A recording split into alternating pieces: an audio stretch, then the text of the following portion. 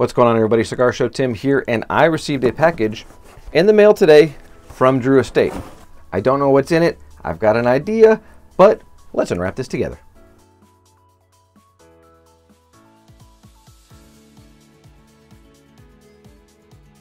All right, I have already cut open this box, but let's jump into it and see what we have got here.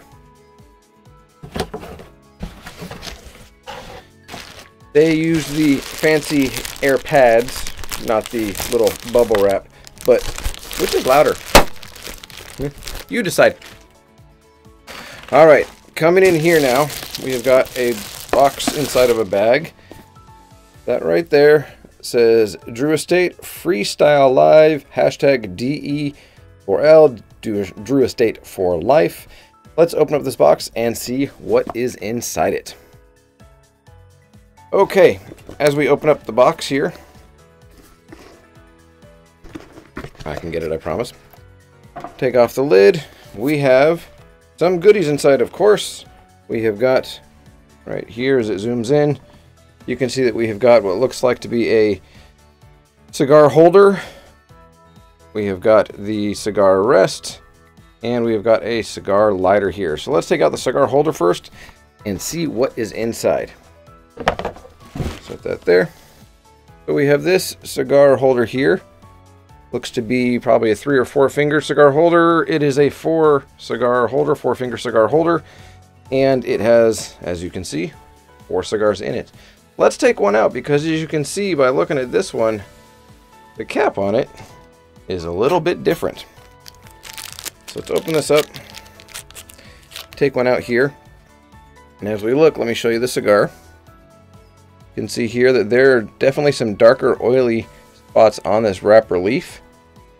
But you see something, you can see the seams on the tobacco, you can see the cap on it, but on the cap, you've got something unique there.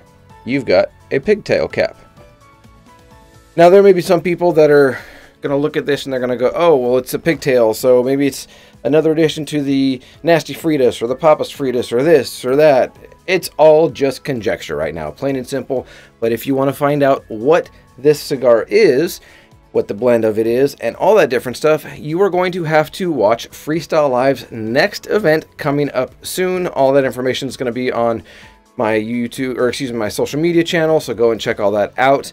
And you don't want to miss it. Usually, Drew Estate does this really well, so there's no reason why they wouldn't be doing it well again this time.